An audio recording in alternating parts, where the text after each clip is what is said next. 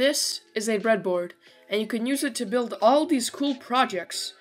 So I got this idea to build a simple video card that can play videos or maybe just a little GIF. Let's get started.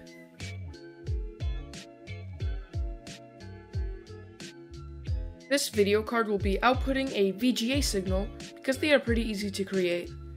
And as you can see on this VGA diagram, this signal will go low during the sync pulse, and the vertical side of the screen repeats this to create a VGA signal. Well, you're probably wondering, how do we know the length of the sync pulses? Well, that really depends on the resolution we're using, and for this resolution, we would have to use these timings.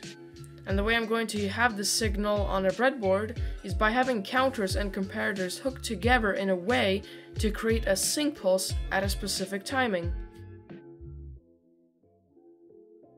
Next, I started building it. These three counters here will count for the horizontal timing, and these comparators next to it will also be helping time the VGA signal. And after applying my super smart method for the vertical timing, I had a working video card able to send a 800 by 600 signal to a monitor.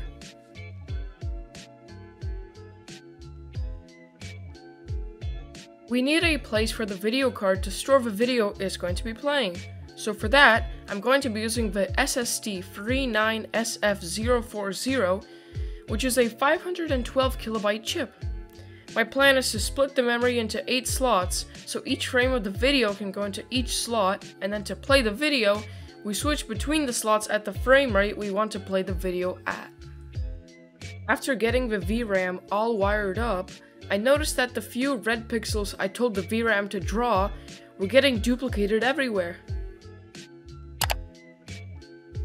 Before I continue the video, I just wanted to say that it takes a long time for me to create these videos, so if you want to support me, consider subscribing.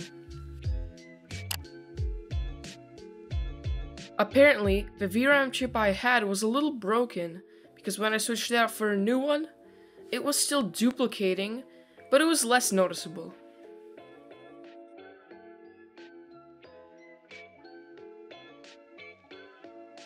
First, I set up this timer to count at around 8 Hz for around 8 FPS when playing a video, and after connecting the timer to the VRAM, I was able to get an 8-frame video onto the monitor.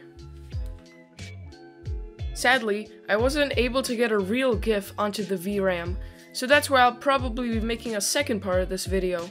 So stick around if you want to see that.